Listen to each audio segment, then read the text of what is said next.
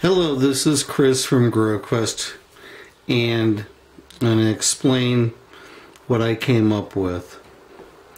And we've already talked about the backyard or the large rose garden and what to trim. I've made some notes here so you can see these. I'll send them back down to you UPS ground tonight or FedEx ground. And I've glued on these various notes and some brand logos of Kellogg's Amend and Kellogg's Grow Mulch and ideas for removing a plant here or trimming back a plant there. And you'll be able to see all of this. But again, we covered a lot of that when I was there. So what I did is I came back and I was thinking, how can I quickly and effectively convey what a beautiful rose garden could look like without getting into too elaborate of a computer effort. Time is precious and we all have things to do. I have to be up north for a few days this week and we all have our own schedules. So what I realized is that at the front here, where the tennis court is down below, it would be really beautiful if there was a large pink archway of roses to walk through into the garden where the statue is. The base there, some dark red William Shakespeare or other English roses. And in the mid border, or the upper border here, some yellow Charles Darwin and some Harlow Carr pink roses. The Charles Darwin is a rich lemon scented rose. So from the base you would have the ligustrum hedge, and then looking up towards the office area there'd be some pink scepter to aisle tree roses, a ground cover, more or less planting of Harlow Carr, and then Charles Darwin. You can see a little bit better how that comes together here looking at the arbor. Sorry. I haven't really done it this way before, but so you have the arbor, and there's large posts, about 8 by 8 posts supporting the arbor. And in front of each arbor post is a scepter to aisle English tree rose, really richly fragrant. And I've cut out some tree rose photos here and pasted them on here. You can kind of get a basic idea of scale. The idea is that, when you're in the office area looking down through the window environment, in between the tree roses and the understory of the tree roses, that you guys can enjoy the view from this room here and over here looking down into the rose garden. So there's Harlow Carr is below the tree roses, and then a taller planting of Charles Darwin, and then of course this giant entryway or exit of a pink English tree rose arch.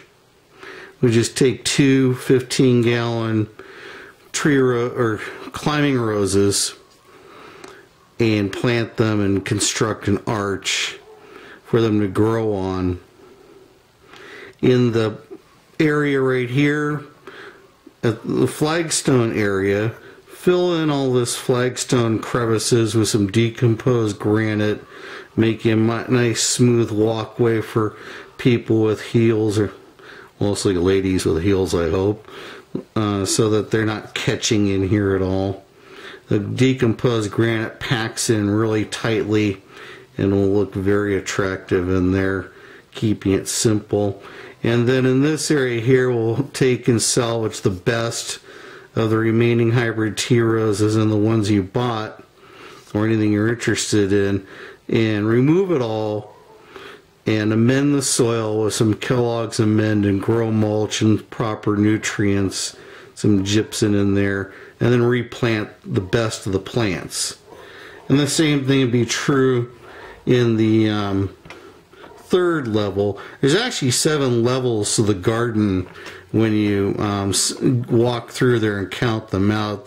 You have the flagstone walkway, level 1, and then there's a right wing planter, number 2, and then the hybrid teas, that's actually number 3.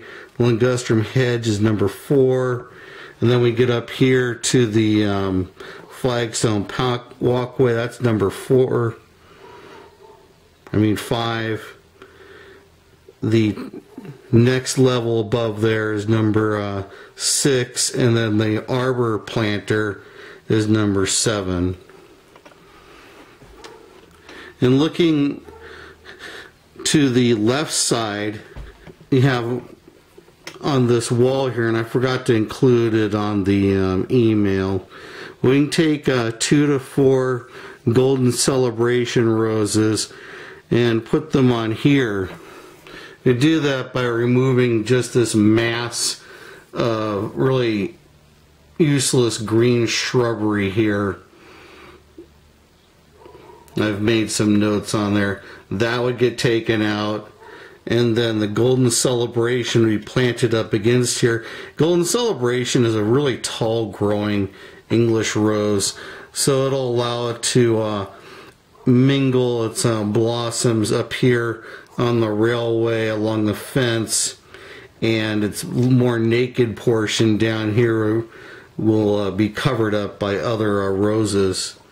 So I've got down below here in the first planter bed, the lowest elevation overlooking the tennis court, the walkway, is Jude the Obscure with a light pink Brother Cadefill. These roses are outstanding. You already picked out Jude the Obscure, which is one of my favorites, and Brother Cadefill is, I am pretty sure, is my top favorite English rose. So a mixture on this left side of 3 larger Jude the Obscure, and then a few smaller Brother Cadefill. And then the opposite side also Jude the Obscure, about 4 or 5 of them, and then Brother Cadefill roses in there too, removing all of the stinky society garlic.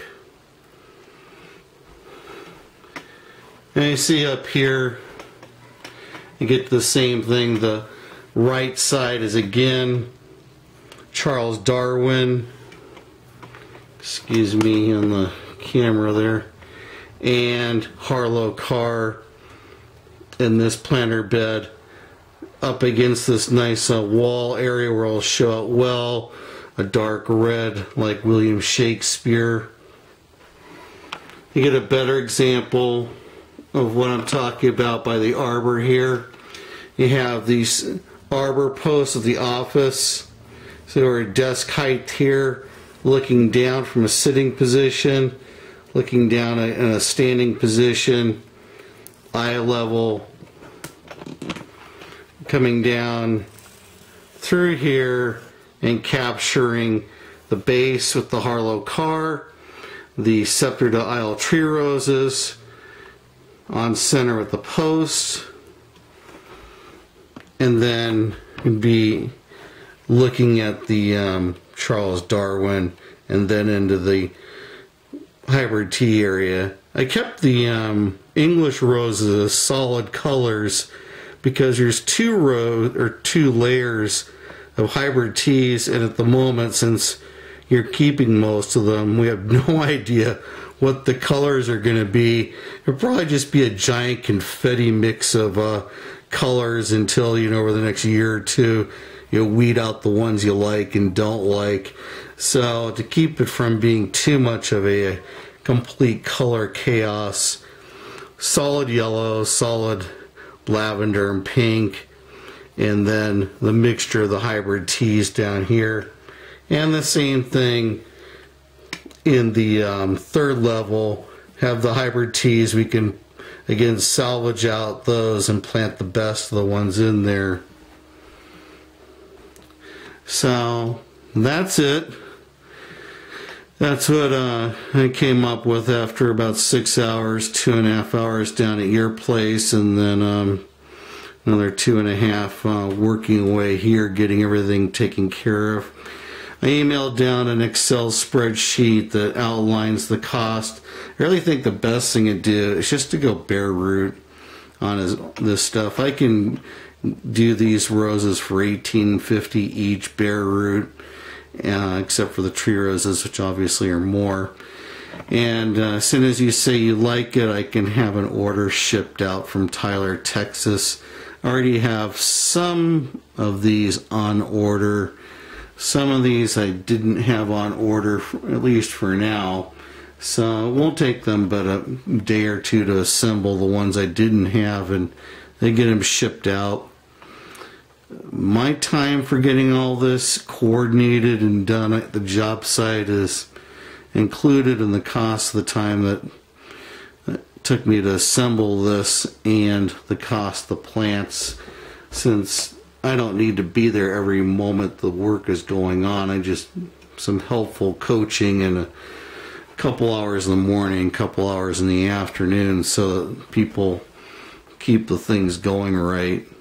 And if your gardeners need more than that, then I'll obviously provide more than that. Thank you.